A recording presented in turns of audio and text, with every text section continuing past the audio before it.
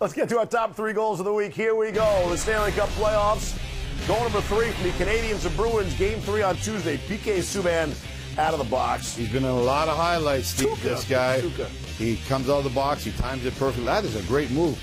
He beats him so bad he can actually shoot it right in the middle of the net. He doesn't have to pick a corner or anything. He hits the bar right in the middle. So got the exuberant celebration after. People don't like that very much. At number 2, the Blackhawks are wild for Game 1 on Friday. It's Patrick Kane. This was just sick. Surprise, surprise, another guy that makes our highlights quite a bit. Yeah. Looks like he's going to throw it backwards. Yes, He comes in, puts the pipe down, and throws that backhand up over the shoulder.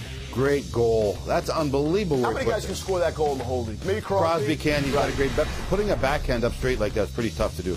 And here's from the Rangers, the Penguins, Game 4, Evgeny Malkin. Bad news for the Rangers when these two guys are in a highlight. It actually is a broken play, but you just see the skill level of Malkin finding this puck.